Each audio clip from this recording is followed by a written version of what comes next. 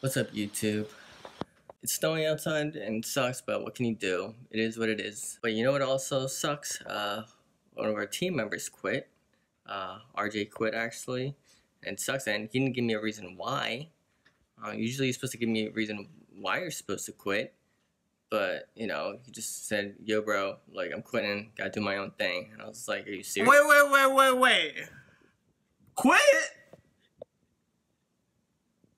I never quit, and how the did you get in my house?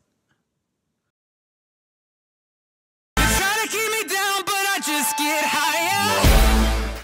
Hey, what is up, YouTube? That was What obnoxious. is up? What is up, vlog? What's up, you guys? ECP. ECP in the house. What's up, you guys? It is Yeah, I confessional still don't know time. how he got into my house. I think he like dug his way into like the sewer and then went through my. Yes, I did. Okay, you have a problem with my that? toilet. Problem? I So, don't even know. so I found All this I guy. saw was him like sneaking underneath my bed covers. I was like,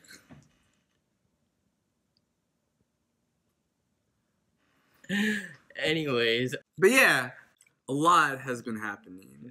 a lot has been happening. Really? Yes. Oh, so what's new with you? So I've just done a lot of reevaluating of my life goals and just figuring out, you know, the direction of my life. And that's when, you know, decided to. What did you decide to do? I decided that it was time for me to get pregnant. But really, all jokes aside, I've been spending a lot of time in the basement making some. Okay. What you been making down the This is too basement? much joking around. I have been just doing a lot of like reevaluating life and figuring out my goals and what I want to do as far as my future, just because I'm getting a lot older. I've decided to transition into a new field, and with that, I decided to go back to school, Really? and, you know, with that, supplementing it with the proper work position and job position. So I am going back to school. I mean, just to give you a better idea of my school history and education background, I have been in the clinical healthcare for about roughly 5 years.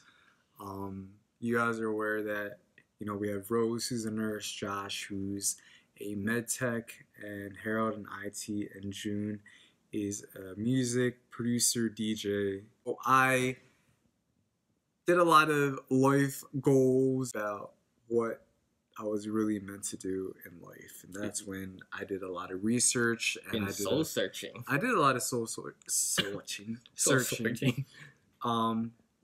That's when like it kind of just traced back to like me always wanting to go back to school. I'm getting older and I want to pursue a higher degree. And as a little background, I have been in like the clinical healthcare field as a nurse aide and then a nurse.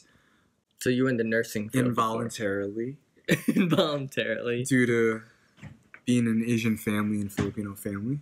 But anyways, from there, I really just did a lot of like personality and aptitude tests, and you know, I found that, you know, I was meant for healthcare, but I was not meant for the clinical side. And that's where like I discovered another side to healthcare, which is healthcare administration. And with healthcare administration, if you guys don't know what that is, in case Harold wasn't gonna ask me. I was like gonna say, like, what is healthcare administration? So just give you like a brief idea of healthcare administration. Because a lot of people just assume that healthcare is like with like nurses, doctors, the people that are straight up front with the one-on-one care with patients. And there's another side to it. There's an administrative side. And with this administrative side, healthcare administrators, you're basically overseeing, you're managing, you're facilitating, making sure that everything runs smoothly. You are like the heart of the company. You're the heart of the dispensary, pharmaceutical company, the hospital, the nursing home, whatever it is, you are the man of the house. Okay. So you you make sure everything runs smoothly. You make sure that the protocols are going the way that they're meant to be. You make sure that the employees and the staff are doing what they have to do. You're making sure that the meetings are set up. You're coordinating and making sure that all their paperwork and the message is being sent to everyone at a timely manner. So you're basically just the core of the company. You're the one that makes sure that everything is running smoothly, basically. So what's the difference between you're managing, you're coordinating, and so what's the difference with that one, and what's the difference with the nurse managers? Well, the nurse managers are basically, they're just managing the nursing department. Okay. As far as a healthcare administrator, you're managing everything. You're managing the nursing department. You're managing the administrative side of the company. You're managing the physicians. You're managing to make sure that the patients are getting what they're meant to get. You're overseeing everyone and everything in that office and in that facility. So are you higher ranked than a doctor, or are you in the same level? I would say that we're kind of in the same level as a physician, as a doctor. You can't really compare it because they're in the clinical side. That's what I'm saying. Sure. And as far as the administrative, that's a whole different company. But yeah, you're basically the manager of the whole facility, not just one department. With the nurse managers, they're only managing the nursing department. They're not managing the administrative side of a hospital. Okay. They're not managing everything outside of nursing. They're just staying within their field in that department. Okay. Administrator, they're overseeing everything. They're everything in the hospital. Everything. Wow. Yes. Wow. That's a huge responsibility. Which is why a lot of these could be CEOs of company, healthcare administrators. They could become essentially CEOs. Damn, that's insane. So, this guy could be the CEO of a hospital one day. If you work hard at it. Maybe, if I want to get my master's. Damn, we'll see. That's crazy. One step at a time. Exactly, one step at a time. Do you work too? I do work. Really, where do you work at? So with before I even get to that, I did a lot of research with schools, but I've also talked to school advisors, and I've also networked with people that are in healthcare administration, and their advice for me was to go back, find a position that would be able to supplement you with your degree path. And with that, it's a lot of clerical work, a lot of the administrative duties. So as a nurse, I know that since I'm starting in a new field, that I start from the bottom and work my way up. So it's the basics of clerical administration, basic duties, but essentially I'm not going to stay within that after I get my degree. In the long run, I want to possibly manage a pharmaceutical company, or if I really want to maybe become a hospital administrator. So right now I am a patient service representative at a medical office, doctor's office. And I do a lot of the administrative clerical work. Yeah, and that is what I do. How's the new job going for you? It's a huge transition. It has its ups and downs. That's all I'm gonna say. Okay. Are you still new to the company? I am pretty new. Okay, so you're not still really in training. Still in training. Okay. That's how new I am. Oh, still new. So in training too. So can't really say much since you're still new. Yeah. It's not like you've been there for 3 or 4 years and you can say something. Yeah. So is there any advice or tips that you can say for the viewers who are in the same position? I mean, basically, it doesn't even necessarily have to be people that are in my position, but I want this to be targeted to high schoolers who are almost graduating high school and they're planning on going to college.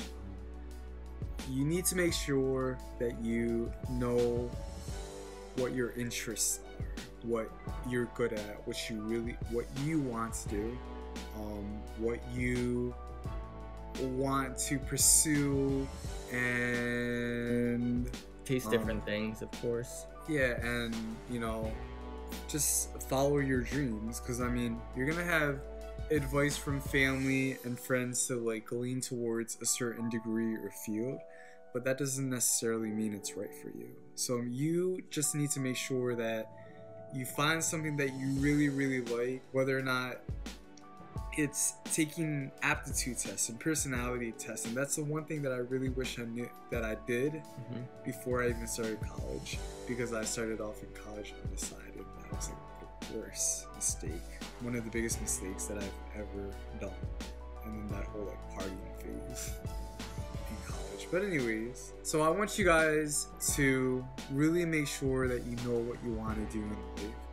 And if you are in this position, I apologize, because it's not the easiest position, transitioning to a whole new field. It really, really sucks, but at the same time, it's a blessing in disguise. You have to know that. It's okay, it's not the end of the world, because, I mean, you could be in like your 30s, you can be like in your 40s, and if this is a life, you know, life-changing experience for you, then go for it.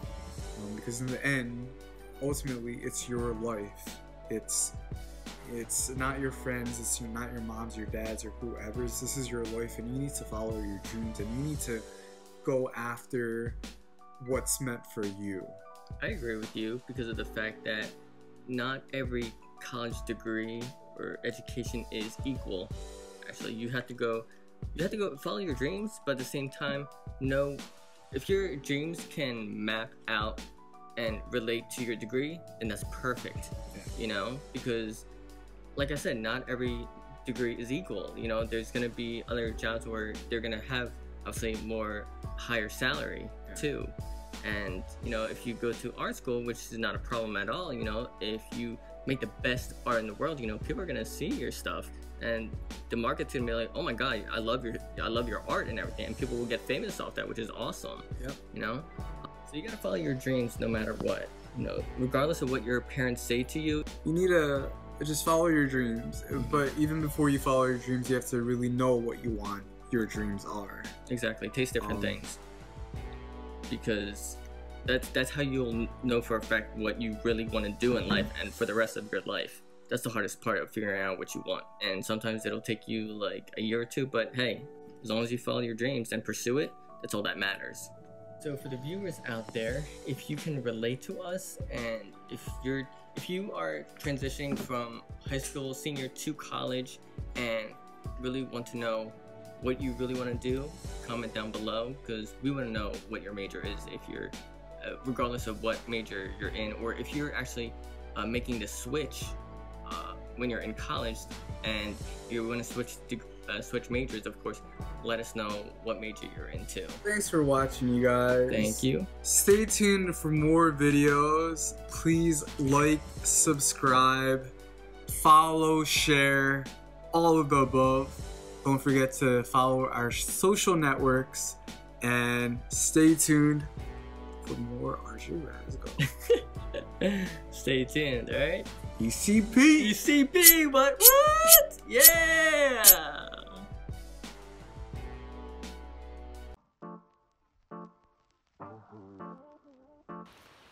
What's up, YouTube? What's up? Hold on.